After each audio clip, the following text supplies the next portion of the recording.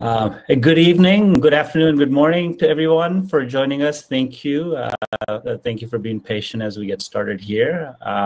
Appreciate you joining us for this session. I'm really excited to have Dr. Phan and Christina from University of Pennsylvania, School of Engineering and Applied Science here. We're really excited to talk to you about data science. I know a lot of you have questions about how to get in and what to apply and what's going on in the world of data science. So we do have a few slides we'll share in a second here, but before we do that, Dr. Phan, could you please introduce yourself and tell our audience of students from across mostly India right now who you are and how you got into data science and what do you do currently, et cetera, et cetera. Okay, thank you, Girish. So it's really my great pleasure to be here today to discuss with you about data science. As you know, my name is Linh Phan. I'm an associate professor at the University of Pennsylvania. And I'm also the co-director of the data science master programs that we have at Penn. In my work, I work in the area of, large-scale distributed system and cyber physical systems. And in this system, you can see there's a lot of applications of data science to make the system much more reliable, safer, and better. I've been with the program for some time, guiding students and help shaping the future generation of the data scientists. And I hope that maybe one day I see you here at Penn. All right. Yeah. Wonderful. Awesome. Christina, could you briefly introduce yourself as well? Yes, thank you for the opportunity to be here. Welcome, everyone. My name is Christina Burton. I'm Associate Director of Graduate Admissions Operations at Penn Engineering. I look forward to answering your questions about admissions, about our deadlines, and some tips that we have to help you stand out as applicants. Thank you for being here. Perfect. Thank you, Christina. So a couple of things, housekeeping. Please put your questions in the Q&A tab. We'll have first few minutes where Dr. Phan's going to talk about trends and opportunities in data science in 21 and beyond. And then I'm going to have Christina share a little bit about applications and tips and et cetera that you want to know. And then we'll get into the Q&A. We'll stick around for about an hour or so to answer any of the questions you have. So with that said, I am going to put the screen up here. So Dr. Phan, all yours. Thank you. So hello, everyone. So today I'm going to, in this talk, I'm going to just talk a little bit about, data science, in particular, how we get where we are. And if we look into the future, what's there for us, right? And so hopefully through this talk, you'll be inspired to get into the field if you are not already in the field yourselves. Next, Krishna. So the first question one may ask is, so why data science? So why is it such, a buzzword these days? Keep slide next. Yeah, next. And you probably have seen a lot of news about data science these days. That it's all the best term that you could imagine. For example, it is like the sexiest jobs of the 21st century. You see a great demand in the data science job in 2021. So we are in the middle of the pandemic, and you can see that even through all the difficulty that we are facing right now, data science still keeps growing, right? Data science also seen as the career that is going to shape our future to come. It's one of the best jobs. So there's a lot of things that you can hear about data science, and it's all good in employment, is exploring, there's great demands.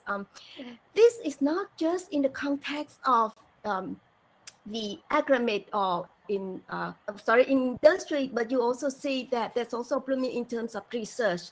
In particular, actually, just 2 days ago, the National Science Foundation in the US just announced that they're going to fund 75 million to 5 data science research institutes. Right? And so this is an important and challenging problem that we're looking into here. Next, Krishna. And so where do we arrive at today with data science today? And I would think that data science is a convolution of many emerging trends that we've seen in the past, decade or so. And first and foremost, that's the data era that we are living in today. Next. So you see that across all the areas, from social science to medicine to physics, natural science, business, public policies, and so on, you see there's a huge amount of data that is being generated, being contributed, and shared, distributed every day. So we are really seeing data everywhere. For instance, in the context of genomics, and you know that it actually takes a lot of storage to just store one human genome, and in fact, it is predicted that you are going to need a lot of storage in order to store all the genomic data of a human being in the next few years. And likewise, you also see that experiments are being done at a large scale in the context of physics, for instance. Right? Next.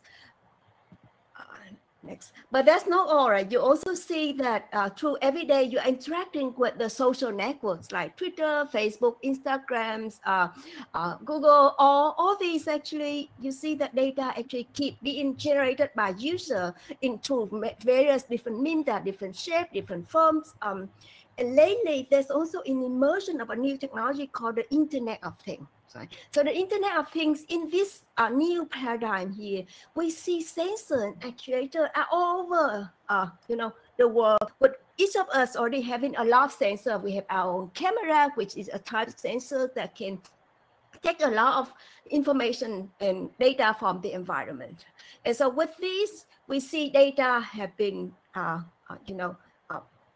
basically they are all over the world now. And with this amount of data that we have, there's raising question of how are we going to get the knowledge and utilize the data to learn something useful, to make decisions, make predictions, so that we can guide our business decisions or study about human behavior, study about maybe a certain kind of disease, maybe climate change. So all the fields come together to utilize this data to make better decisions and to advance the science, advance the impact in the society. Next. Right.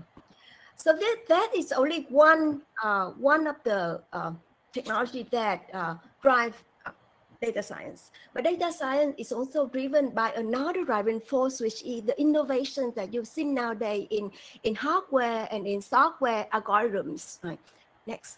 And so on the one hand, you see that storage are becoming much cheaper nowadays. You can buy a lot of storage with very little amount of money. So there's no longer a challenge in having enough storage to store this data.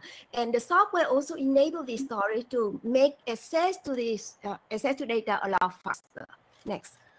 Beyond that, you also see computing power is growing exponentially. So you have machine servers are extremely powerful with hundreds of cores, and that can perform computation very quickly. There's also many different kinds of hardware. For example, FPGA, you see GPUs, and also of heterogeneous hardware that are now being produced and being used to process this amount of data that we acquire in real time. Right? Next. On top of that, you also see, unlike before, we are no longer limited to the platform on which we can execute or can analyze the data. Right now, most people are now have access to the cloud, and that internet access like 5G technology are already becoming ubiquitous in many places. And so with this cloud environment that also emerging, you can now perform all the computation in environment with much cheaper price, and you can do a lot of jobs, which is much unlike what you've done maybe several decades ago. Right? And next.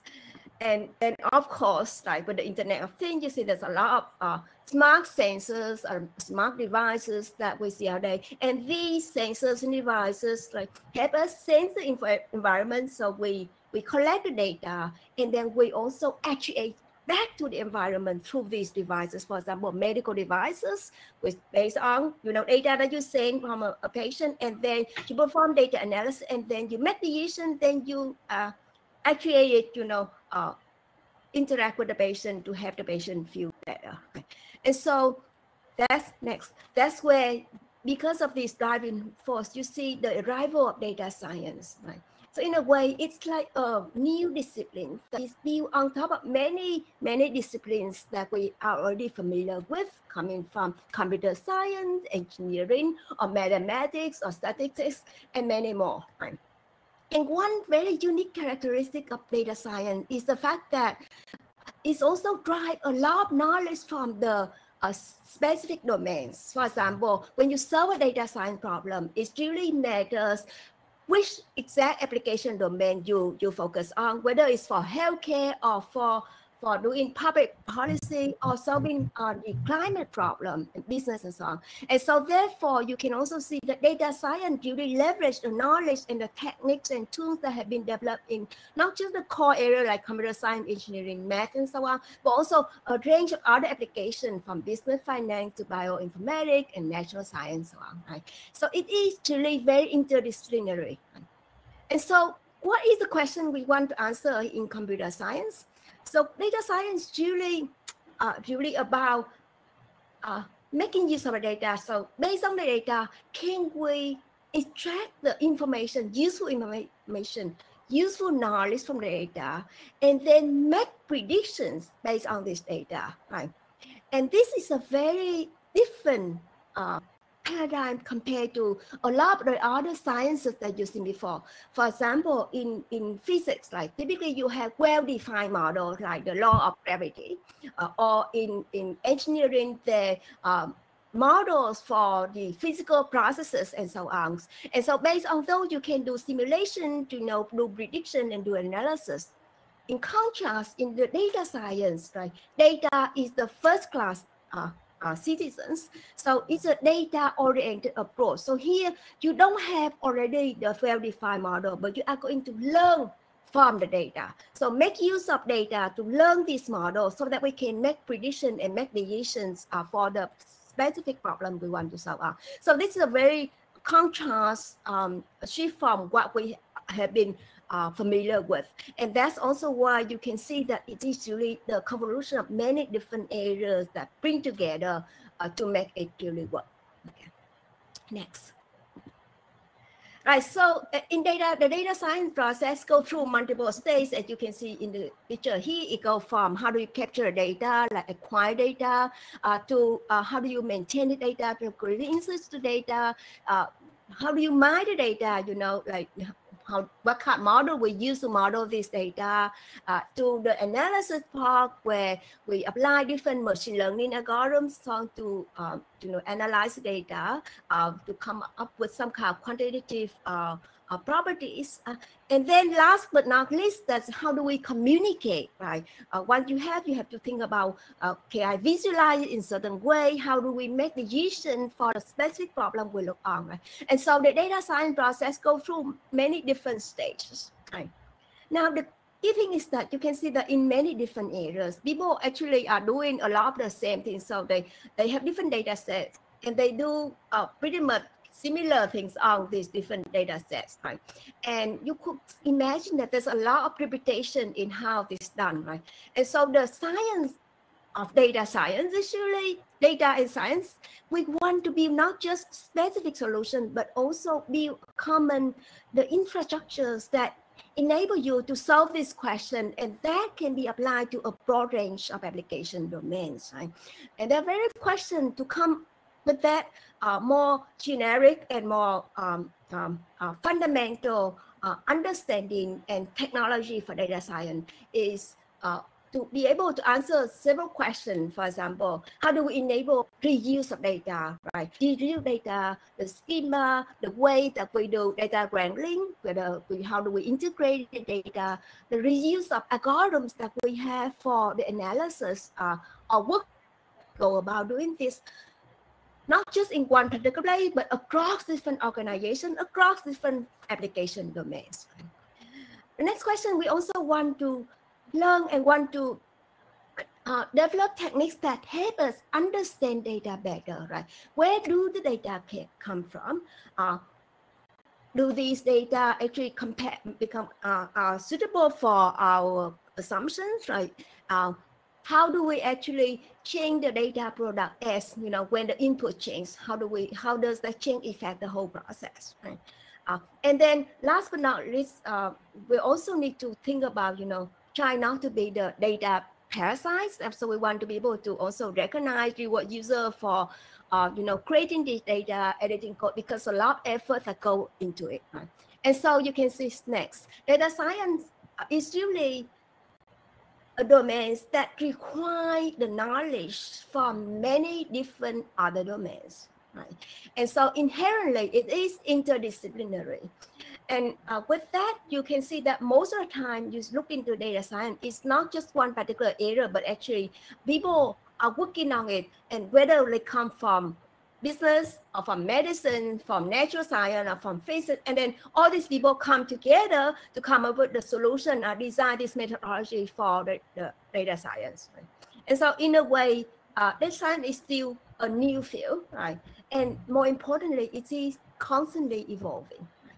So we know quite a bit now, but there's a lot more that we don't know yet. And there's a lot many more challenges that we will have to address as we move forward to make data science a mature field, and to make it a field that we can use to make real impact in the society.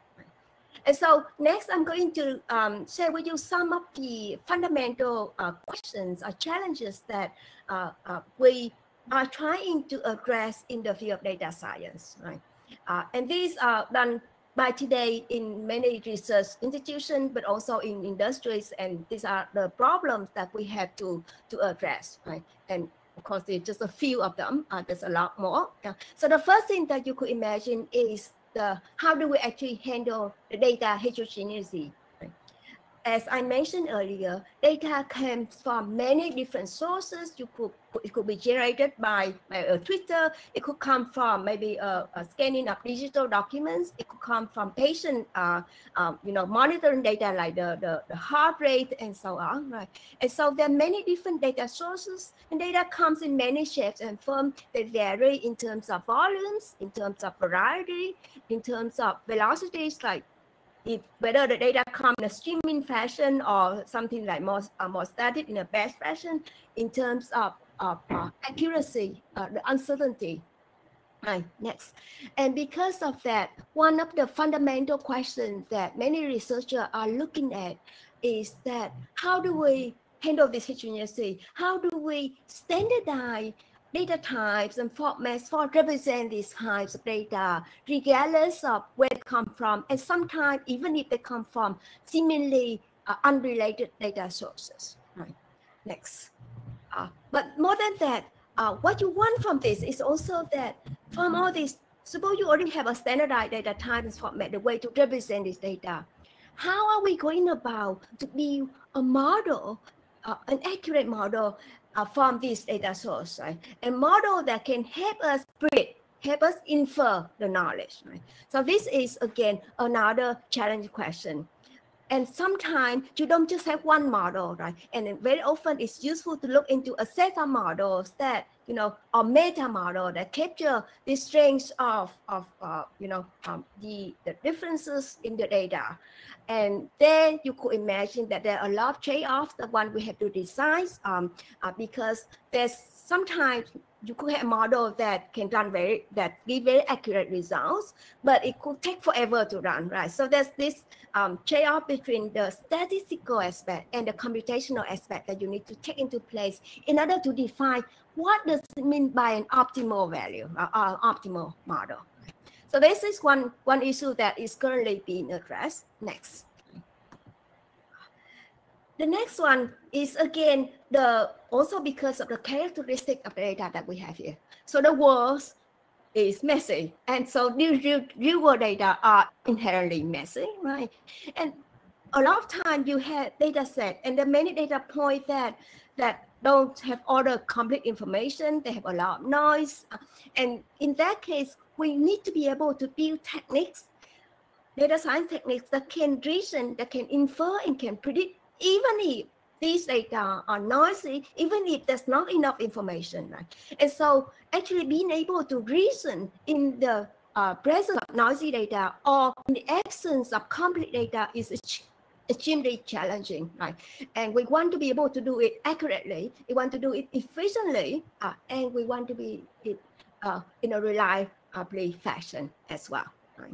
And so this is another question, a fundamental question that is that we need to address next.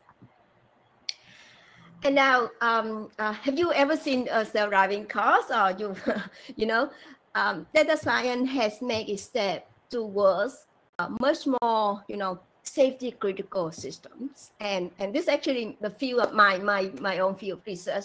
So I can talk a lot about this. So that's obviously we don't have time. And so you can see nowadays there's a lot of AI, we call AI enabled systems, that are cyber physical systems, which are systems that consist of not just the cyber component, but also the physical components. So systems that interact with the real world. For example, autonomous driving, medical devices, smart grid, and airplanes, and all these are the types of systems that interact with the real world and interact with human, right? And so one of the properties that we want the system to have is that they need to be safe, they need to be reliable, and they have to be designed such that we can trust our life upon this, right? Imagine you are in a self-driving car, and you don't know whether it's safe or not. You probably need to think twice before you step into that car, right? And so these are properties that we want not just to optimize, but also to guarantee in many ways, right? Next. And so with this, there's been a lot of research recently in different fields that look into trustworthy AI. In particular, the question that we want to address here is that how do we develop techniques, modeling techniques, analysis methods, system building methodology, and so on, in a way that we can guarantee the system's always behaving correctly, it's always safe, it's reliable, and it is secure from any potential adversarial attacks. And so these are fundamental questions that are extremely challenging to address. That come from, to address this, there's a lot of things that need to be done. For example, how do we build a trustworthy model? And why is it so hard when we want to prove this property for AI-enabled components? And the fact is that a lot of the analysis comes from the data, is based on data. So the guarantee that you have in the analysis can only be as good as the guarantee of the, the certainty of data itself. But data that we have is oftentimes they are unknown or they are uncertain, right? And just so you can see the any kind of behavior is a lot harder for us to do any kind of guarantees. And so we actually recently there's been quite a bit of research, including like people from formal methods community, think about way to formalize it so that we can actually have a formal proof of the properties that we want. Obviously, a lot of trade-off we have to be made because we can't have the kind of worst-case guarantee that we used to have in the past, where it's not really depends on data. Next. So the next areas is where I would say AI meets system, all right? And if you recall, I mentioned earlier, there's a proliferation of new hardware technology, a powerful machine, new storage, different types of hardware, GPUs, and so on. That in itself is extremely useful for enabling us to do data analytics a lot faster, a lot more efficient, right? But there's a but there, right?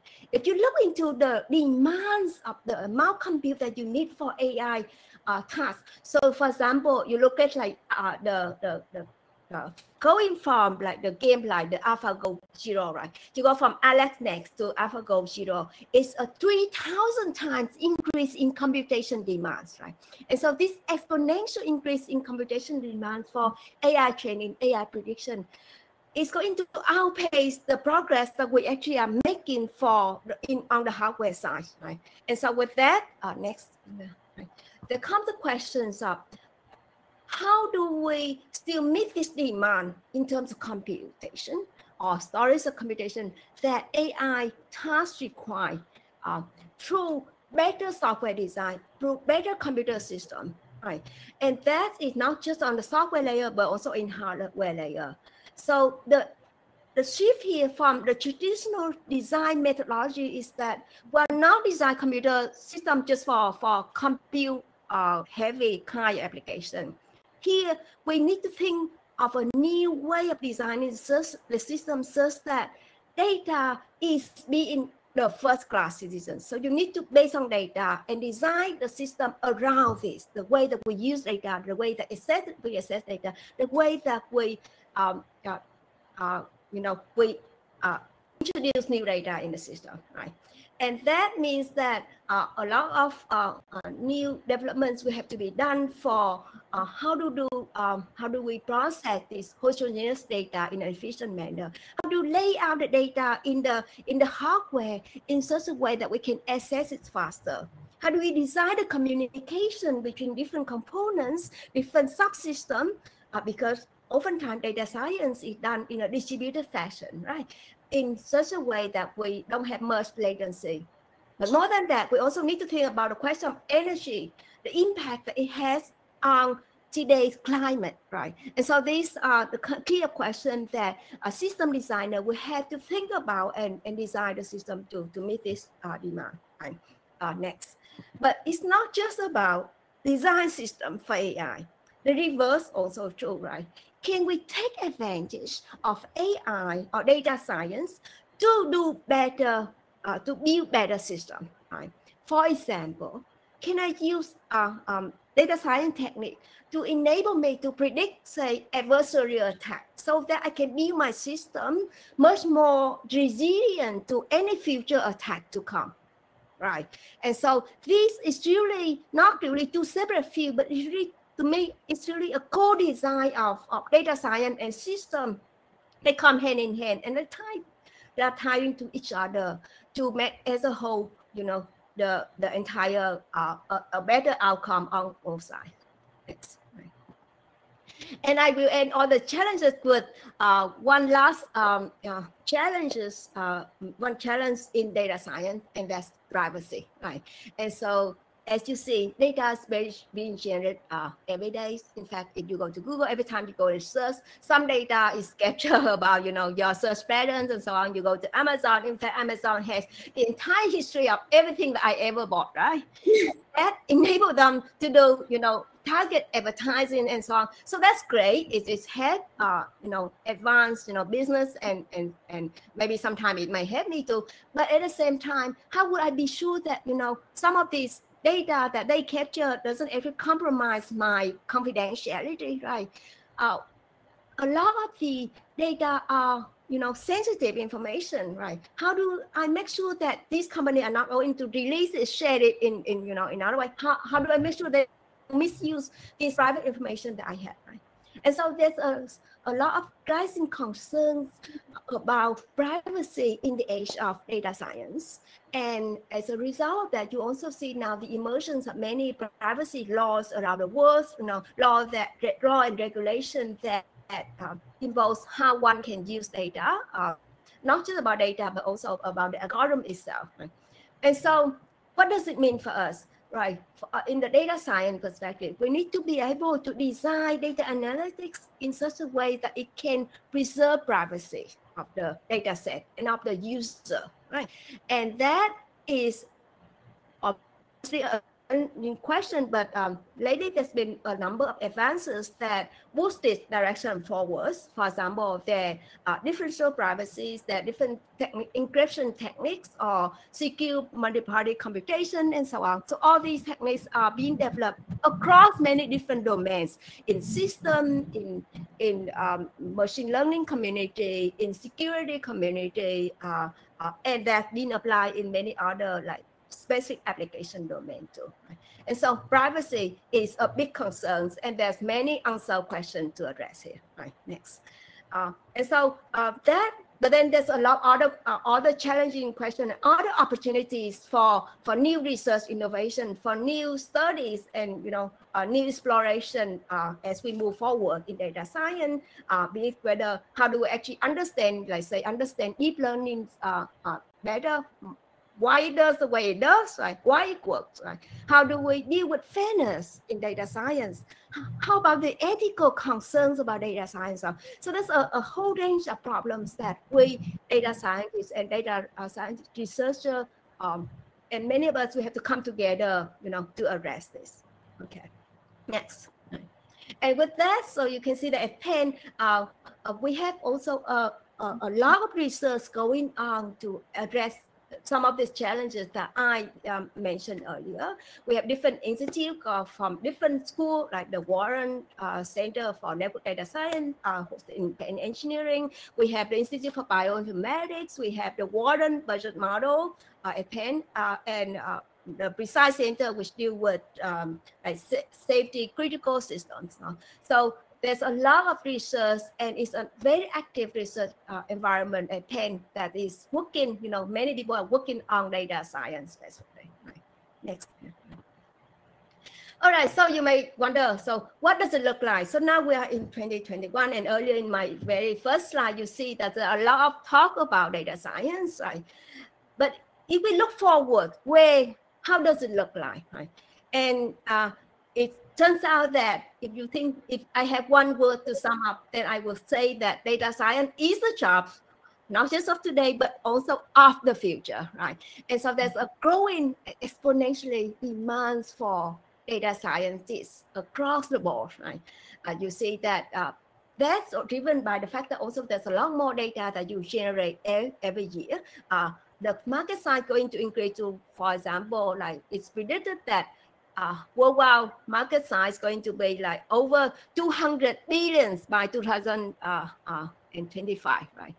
There's a lot more jobs. For example, in the US alone, we are going to see about like more than 11.5 million new jobs are going to added in data science, right?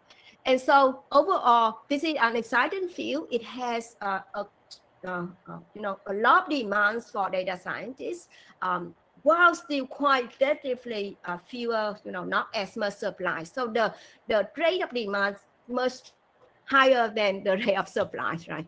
And so this is really an area that students, should get into. All right, next slide. And so for that very reason, right, because of these huge demands and because of the lack of the supply of data scientists, that we need to solve this important problem to make real impact in the world. There's a lot of focus on, besides research, besides industry, there's also focus on education. And you see several programs that have been established to train the next generation data scientists. And that actually is like what we have here at Penn.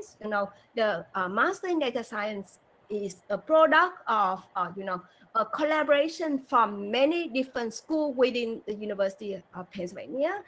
It's an interdisciplinary program that, draw the curriculum from different courses that are, offer across many different departments, right?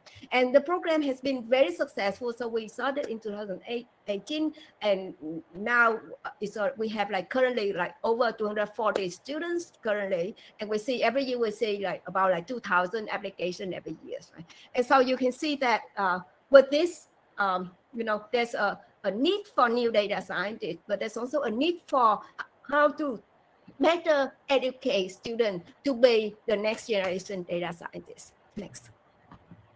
Okay, and so let me briefly introduce you a little bit of some of our program to get a feel of what does it require, what does it need to be successful to be a data scientist. Right? So here at Penn, we build our curriculum based on the core, the foundation, and the technical and depth. Right? And our goal here is not just one particular area. What we want is that we want to train students to have in-depth understanding of the foundational data science, like whether it's models, and methods, or whether system or tool, all this technology and techniques that we need for data science, right? So that's the foundation.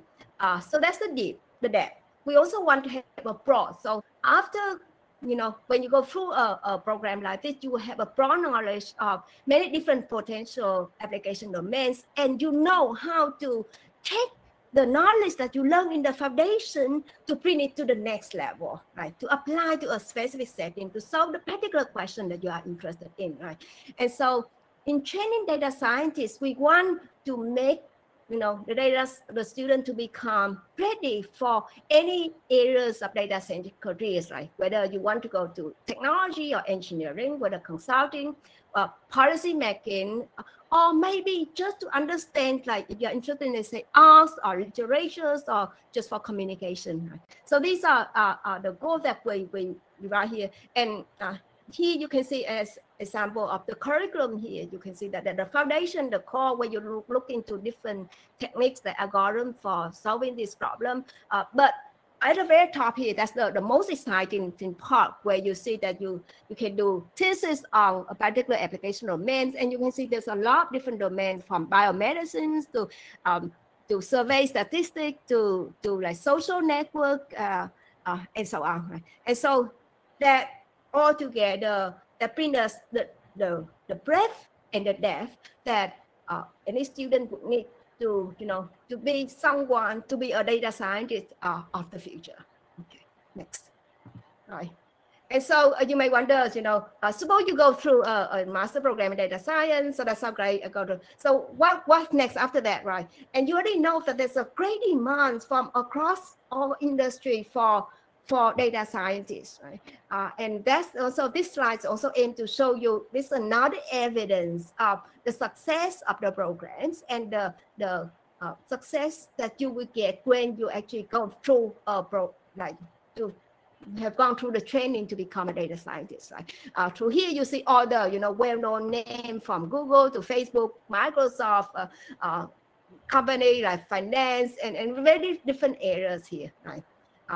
And so with that, I like to end our my talk here with a couple of key take-home messages. So data science is a constantly evolving field, in this exciting field, but constantly evolving field. So that's what makes it most exciting about this, right?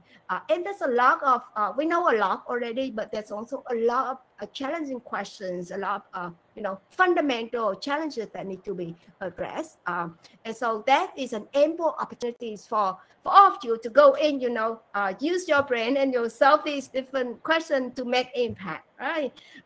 And no time like the present. It's really an exciting time to actually get involved. And with that, I end here next, and next, Krishna. So why not start with Penn? All right. Thank you. Thank you so much. I really appreciate it. You answered so much in such a short time. I know this is a topic that we could talk for probably 2 hours and not get all the questions answered. And there are a ton of questions coming in, many of whom you touched upon. But before we get into some of the big questions that I wanted to highlight, I want to have Christina answer a couple of the questions that have, that people are upvoting a little bit, and that has to do with admissions and financial aid and scholarships and timelines. So Christina, would you like to share your screen so we can get that going first? And once we're done with that, when we have a little bit of time left, we'll address a couple of big topics like privacy and ethics in data science. So let me share your screen here. Thank you for that excellent presentation, Professor Phan. So I just wanted to give you guys a little information. This is a timeline for what you should expect to be completing during your senior year of undergraduate studies if you want to enter a graduate program. So beginning in August, now I will preface this with, I know based on your attendance here, I gather that most of you are people who have prepared far ahead. You've had wonderful experiences and have networked in ways that set you up to be successful during the graduate admissions process. So good for you. But here's what you should be thinking to accomplish in your senior year. So August has already passed us, September has already passed us, but in that time, it's expected you would have prepared for your standardized exams, specifically for the GRE. I will note that for Penn Engineering, for the second admission season in a row, we are making the GREs optional. But I know other schools you might be considering will require those scores. So hopefully in August and September of this year, you began planning to take the GRE exam, you registered, you developed a plan for studying, and everything is on track for you. In terms of in September, we also hope that you would have consulted with your advisor, your academic advisor, as well as career services, so that they can help you to finalize your documents for admissions requirements. I didn't go over this previously, but as you know, our application requirements are standard. So we require 2 letters of recommendation. We will accept up to 3. So it's important that during this time, if you haven't already, that you reach out to faculty or perhaps someone who led an internship opportunity for you to write a letter on your behalf. Now in the month of October, it's expected that you'll take the GRE if you're applying to schools that require it. And also for people who are in the US or permanent residents to fill out the FAFSA so that you can be considered for funding opportunities. So now looking forward to November. So you would have submitted your graduate application or started to submit them. I will say for Penn Engineering, the data science master's program has 2 application deadlines. The early decision deadline is November 1st, and the final decision deadline is February 1st. All right, so you will start or submit your applications during the coming month and ensure that your schools have received your GRE scores if they are required. In December, I strongly encourage our applicants to pay attention to admissions emails as well as checklists. A lot of times we and other schools will not evaluate your application until it is finalized. So you want to make sure that all the required documents have been submitted and are legible and are ready to be reviewed. In the months of January through March, we really ask people to focus in on searching for scholarships and grants to fund your graduate experience. At the University of Pennsylvania, as well as at most other schools, master's students are expected to be responsible for their funding. So it is expected that you will search for scholarships and grants that will supplement the cost of tuition and living expenses. From March through June, you should get some application decisions flooding in. For those of you who intend to apply to Penn Engineering, if you submit your application by the early decision deadline of November 1st, you can generally expect to receive a decision in January. If you submit your application by the regular deadline, which is February 1, you can expect to receive a decision in April. So I like to tell people, look at the schools that you are considering and consider applying by the early decision deadline for 2 reasons. One, you'll remove some stress and anxiety about waiting to receive your decision, especially if you are outside of the United States and need to go through the process of obtaining a visa. It's better to know earlier which schools have accepted you and to make a decision about which one you'll attend. And then secondly, if you apply early, of course, you know, that demonstrates something to people who are reviewing your applications. That demonstrates to us that we are perhaps among your first choice or your first choice.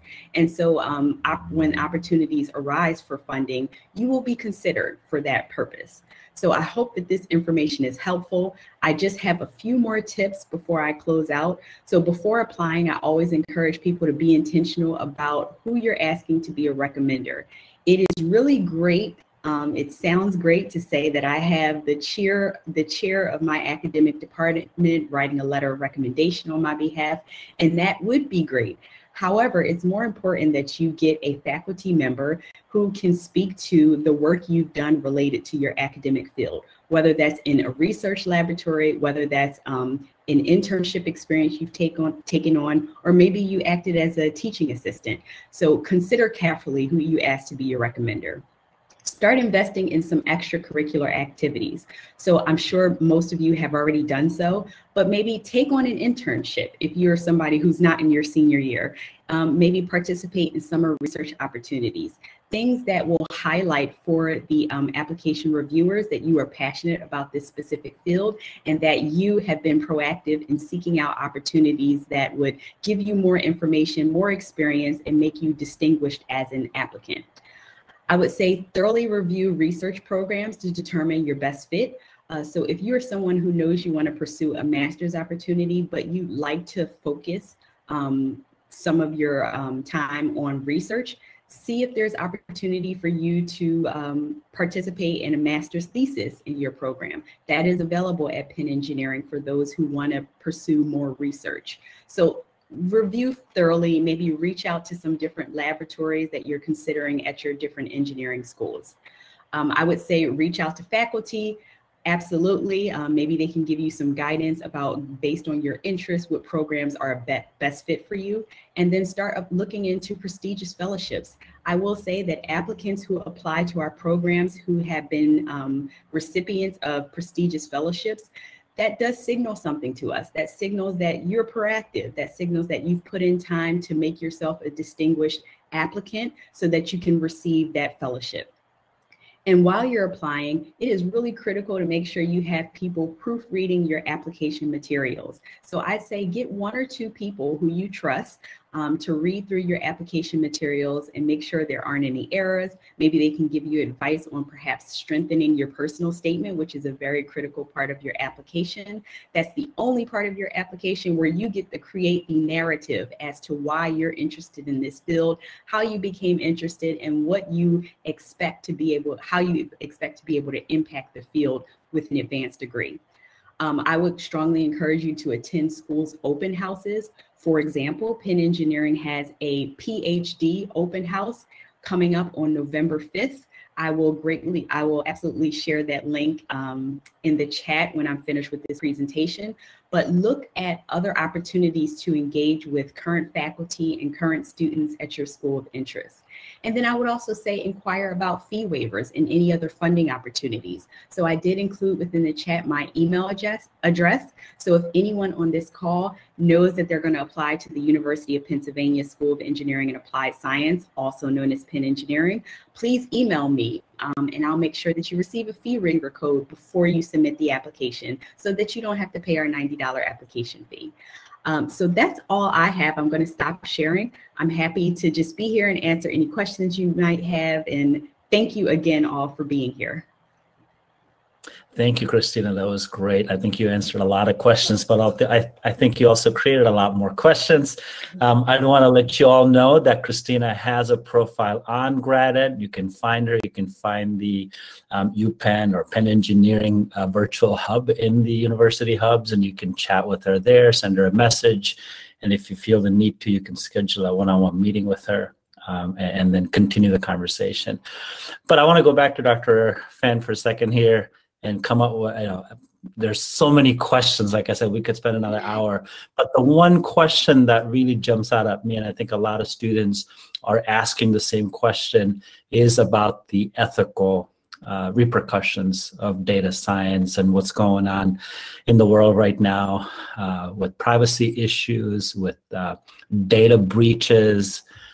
What are your thoughts on that? And as you are training future data scientists, how are you addressing these topics in terms of, the ethical purview of data science and how they should be responsible for it? Yes, yeah. So this is one of the biggest probably concerns for data science. And as you can imagine, when it comes to ethics, there's a lot of aspect that ethics actually concerned with. And that first is if you think about the data, right, there's already the ethic of the data itself, that, for example, the way in which the data are generated, whether it's, it follow moral convention, whether it achieve those properties, the way that they are recorded, right? For example, can I just record my neighbor and then share it with everybody, right?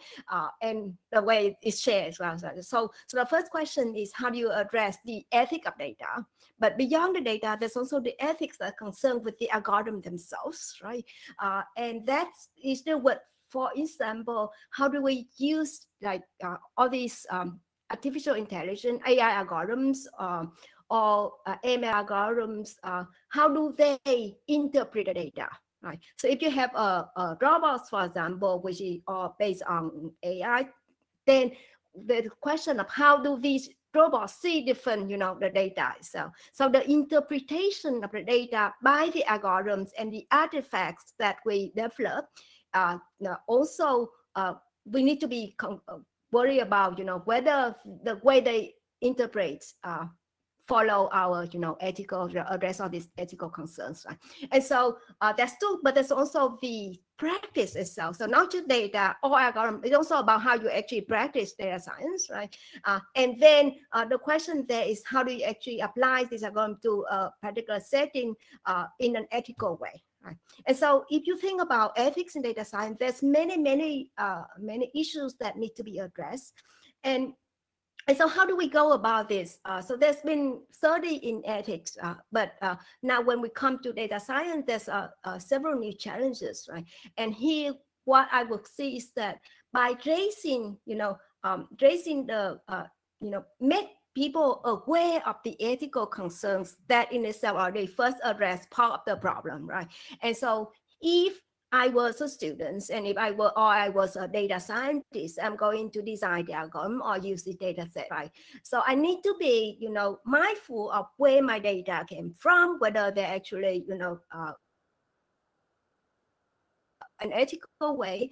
I need to care about the privacy of the user, all this. And when I design the algorithms, how do I ensure that, if I'm worried about ethics, then I will think about things like how to ensure fairness, how to make sure that everybody has a fair and equal representations in the way that my algorithm see things. Or when I design a self-autonomous car, how to actually make decisions in a fair way, right?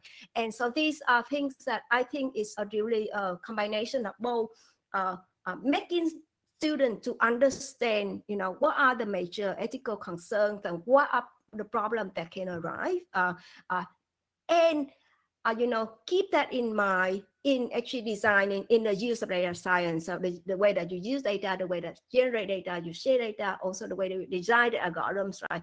And for example, algorithm, maybe you design an algorithm to interpret, say, maybe evaluate a certain group of people, right? And so sometimes in that you need to be aware of issues like, for example, racial issues in that. How do you make sure that they're fair across everybody's and so on, right? And so it's really, I think it is a process in itself, but it needs, both first and foremost the understanding of the concerns, and then that will be one of the focus whenever you go about using the data or analyze data, develop new model, make prediction, and so on.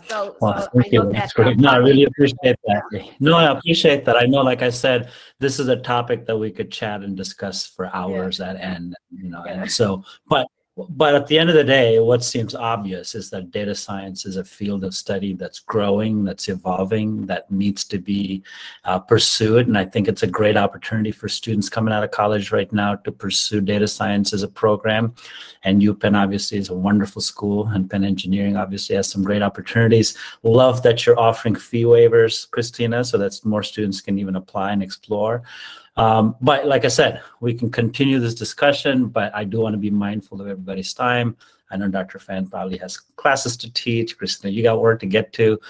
So I just want to wrap up here and say thank you again to both Christina and Dr. Phan for being here. Thank you all for joining us on this session. If you missed it, or if you caught us later after the session started, you can go back and watch the full session on demand on GradEd.